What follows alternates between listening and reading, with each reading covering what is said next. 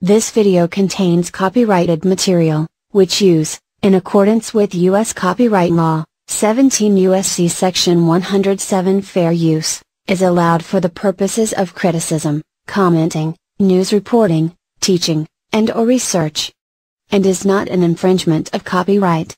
This is a non-profit, educational video, with the purpose of promoting social, political and economic awareness.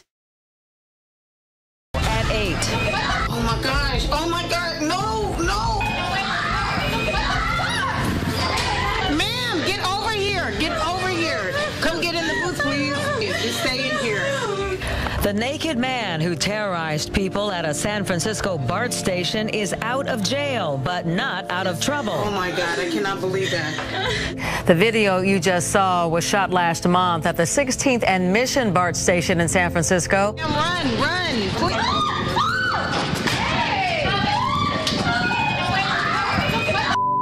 It was a scene that no one was ready for. Ma'am, run, ma'am, get over here, come get in the booth please.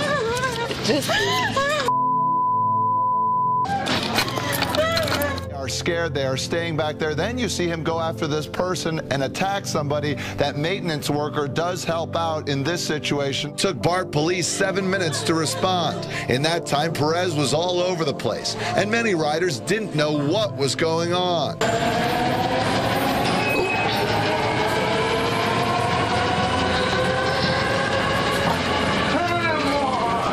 Still a lot of questions to be answered this morning after a naked man went on a rampage, attacking one man and then biting another before deputies shot him. And overnight, we got our first look at what happened from a person who caught the confrontation on his cell phone.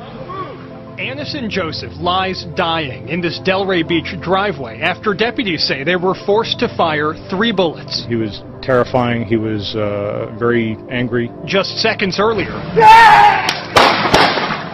an eyewitness captured this video as the man, completely naked, charges at the deputies who opened fire. Even after being shot and tased, deputies say this guy was still fighting back. Don't move! So he basically lunged after the police officers and started to attack them.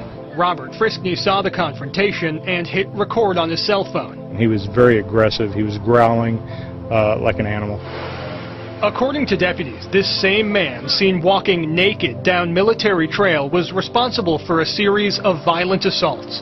An elderly man was beaten so severely he was sent to the hospital.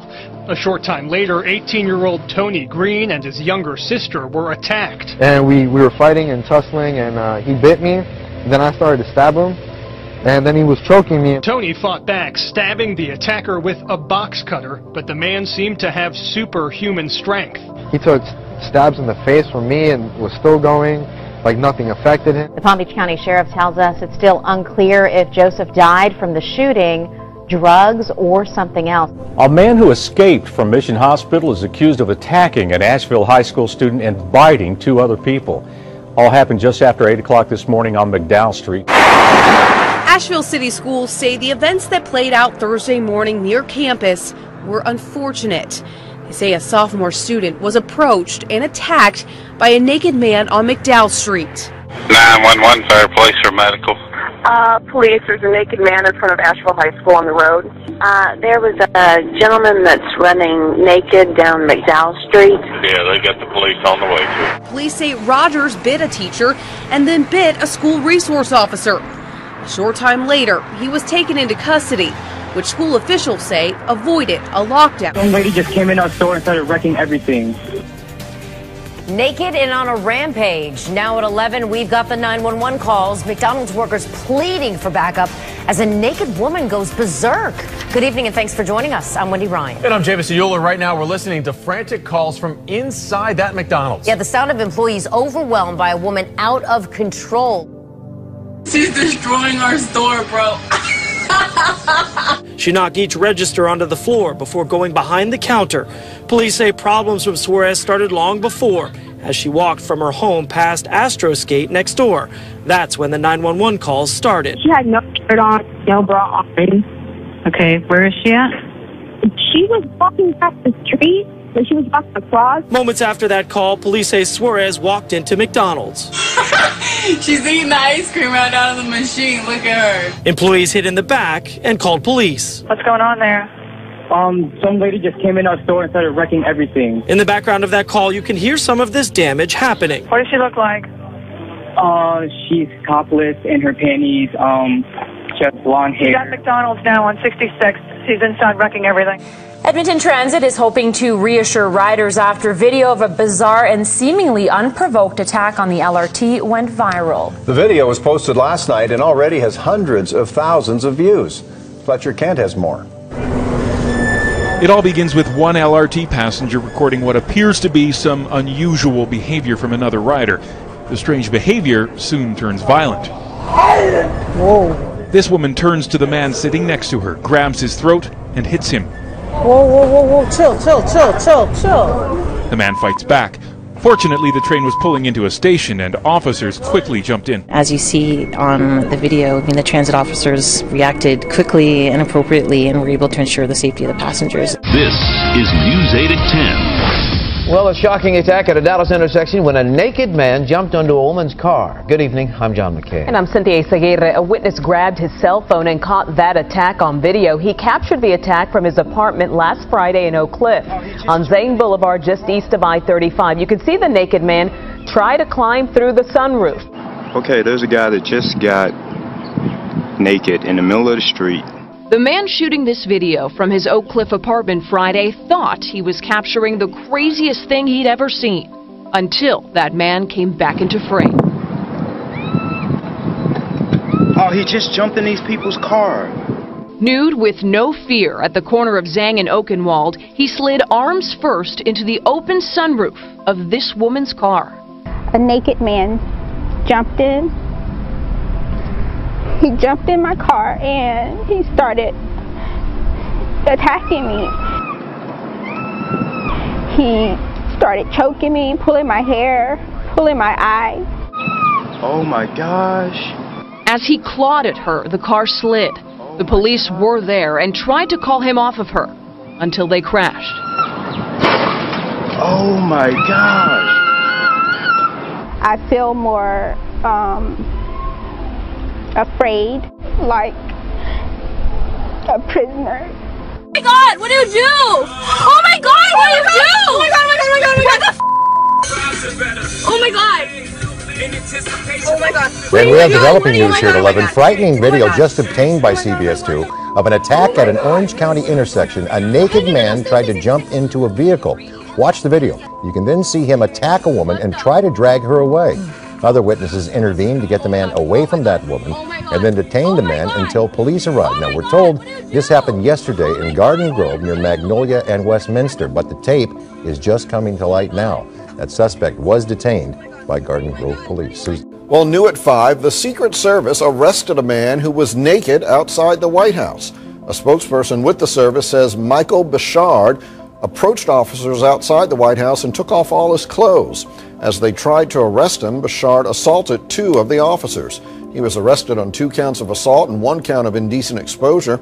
He was taken to the hospital to be treated for minor injuries he received when he attacked the officers.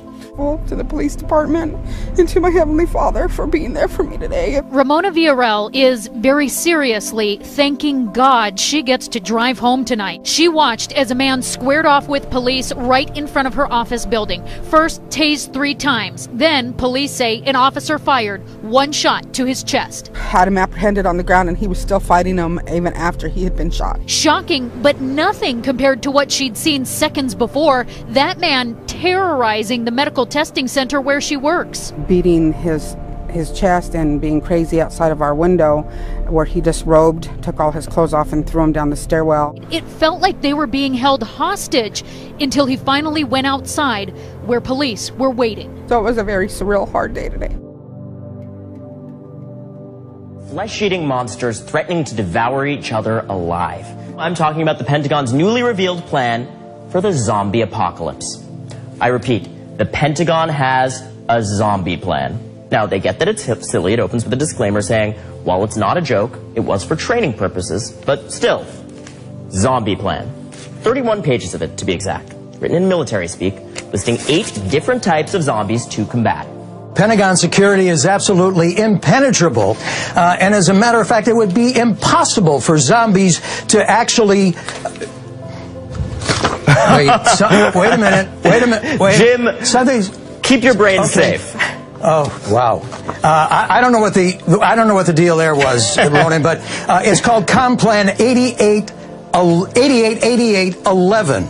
It's called Control Zombie Dominance and Survival Plan. Crisis Action Plan to eradicate the zombie threat and protect humankind. This plan was actually drawn up by the Military Strategic Command, and it runs through several zombie scenarios that could threaten the political and economic stability in the United States.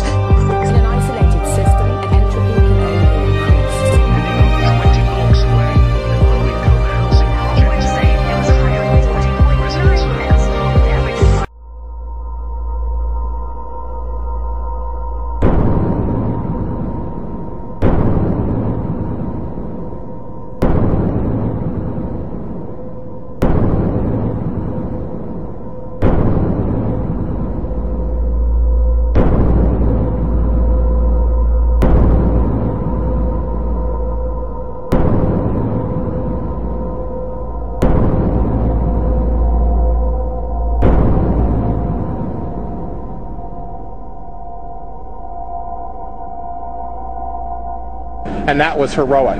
We practiced to this. Not more than 3 weeks ago, we took every one of our officers, our patrol officers, and a couple of hundred officers from the Los Angeles Police Department, and we practiced the exact scenario that played out today. We played out today. And I was talking to the officer.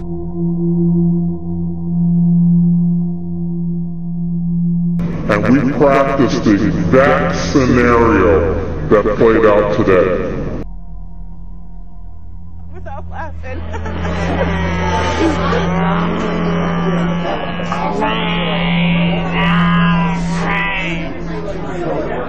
That's how zombie camp goes. I think. Maybe. Zombies can obviously walk the walk, but can you talk the talk? Let's hear their zombie noises.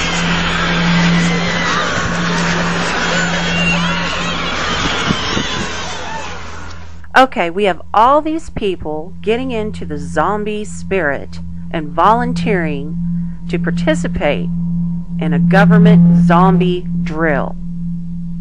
Supposedly, the drills are going to protect the homeland. That's the U.S. Republican Senator Tom Coburn triggering our Washington Watchdog report, and ABC's Jonathan Karl has what is in his report. The zombie apocalypse. This isn't some really bad B movie. It's an actual scene from the 2012 Counterterrorism Summit attended by law enforcement officials around the country. Summit tickets, $1,000 a pop, paid for with your tax dollars. The zombies look scary, but organizers say the skit was solely to add levity to an otherwise serious meeting on protecting the homeland. What people are they going to be shooting?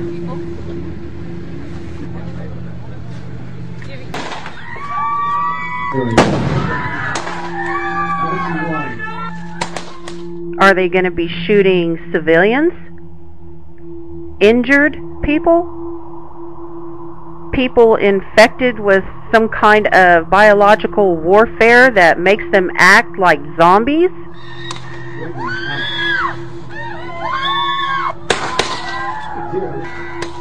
With the history of our government drills in our country in the last few years, we really need to take this a little more seriously and do some investigating on this. Grab the asset.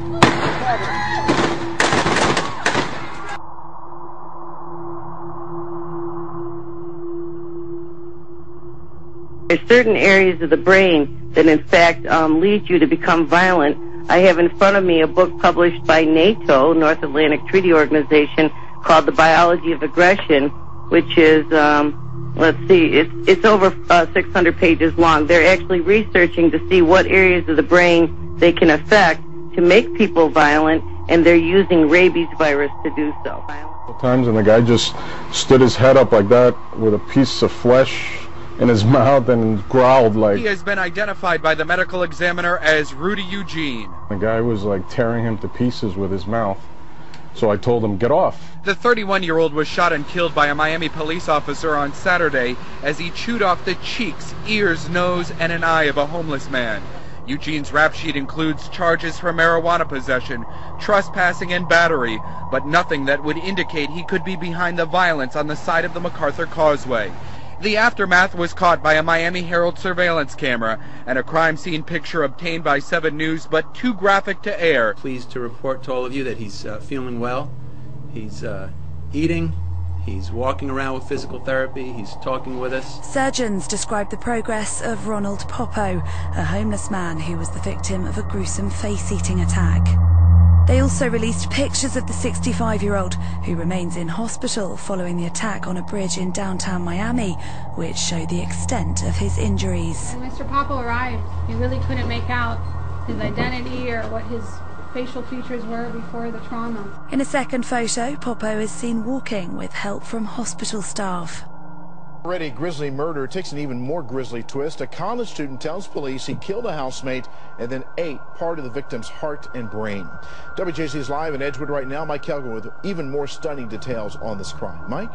Vic, police here in Harford County say they have never seen a case of cannibalism, never seen a case like this, a stunning crime, and they say they have no reason to believe the suspect is lying about what he said he did.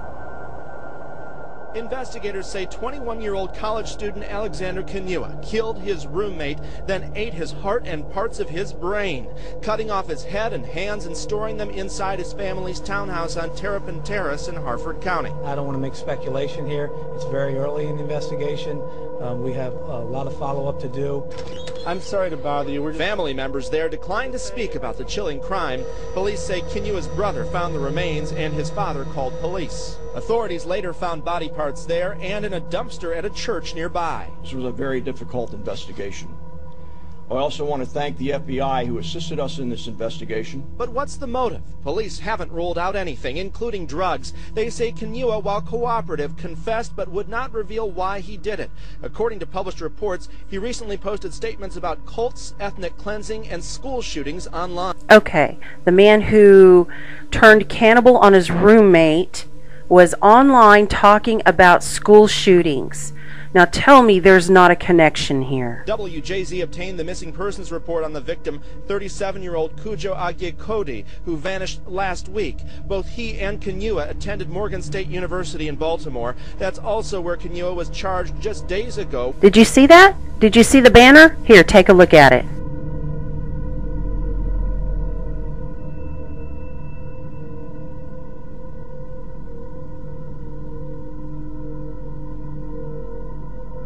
Okay, this is Occupy Freedom. I'm David Laurie Vanderbeek, the next governor of the state of Nevada.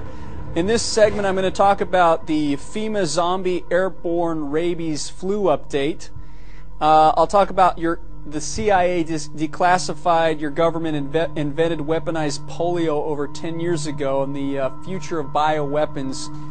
We're seeing the merger of law enforcement and medical care, so doctors are being pushed in state laws. State laws are being passed across this country so that doctors are expected to release your health records to law enforcement. So it's going to be mental health that's used to enforce gun confiscation. Do you understand that? There we go. It always leads back to gun control now, doesn't it? All the mass shootings, all of the drills, every single time Obama comes out right afterwards demanding more gun control. Researching to see what areas of the brain they can affect to make people violent, and they're using rabies virus to do so. You've been keeping track of what the CIA and the Defense Department have been doing for a long time as far as using us as guinea pigs for mind control and other types of horrible things they have in mind for us and the rest of the people in the world. What are some of them? Well, it started out basically with the CIA doing experimentations on their own men to discover if they could get rid of agents who were going to quit the department and still had classified information. So they utilized different types of drugs and pain and hypnosis and electric shock to try and get the guys to forget. Then they also did experimentations to using different chemicals to see if you can induce a person to commit a crime or induce him to do that or to do this. Of course, the CIA claimed that it didn't carry it through. The documentation we got was actually that they did that. Then we came across the overall project called MK Ultra. Its earlier code name was Artichoke, and that included 149 sub-projects. Those, 149. Yeah. And those sub-projects range from what I just described to open-air testing in the United States, experimentation on prisoners, experimentation on soldiers, experimentation on college students.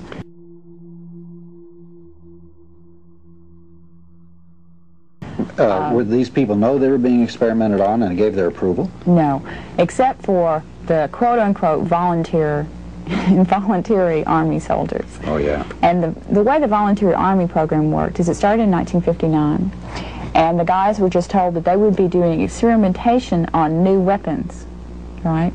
And then they get to Fort Detrick, Maryland, where the experimentation was done, and find out that they were going to be doing it on drugs and chemicals. But they were never told what they would be Public Law 105-85. You can type it into your Google search and pull up all the information you want on it. It's right there for everyone to see. It states that the U.S. government can test biological and chemical tests on U.S. citizens. It also states that subjects must give consent. But since this is a public document that was published for the public to see, and the public is not objecting, legally that is considered giving consent.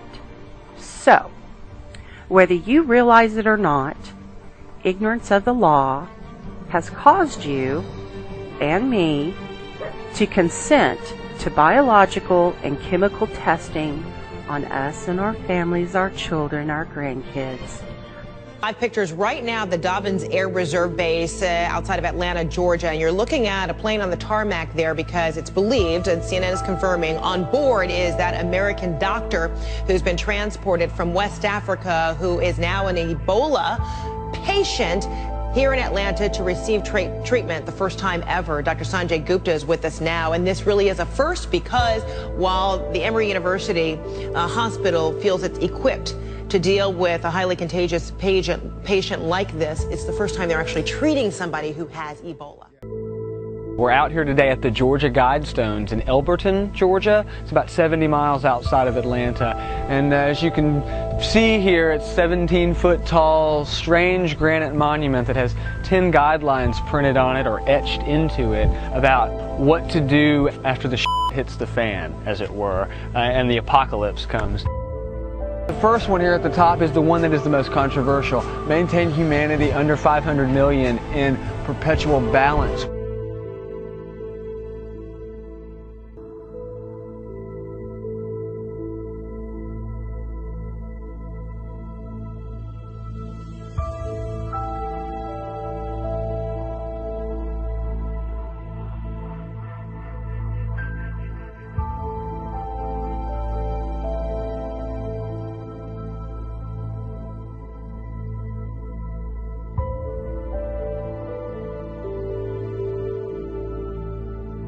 We once were, we are no longer a Christian nation. Be still and know that I am God. I will be exalted among the nations. I will be exalted in the earth.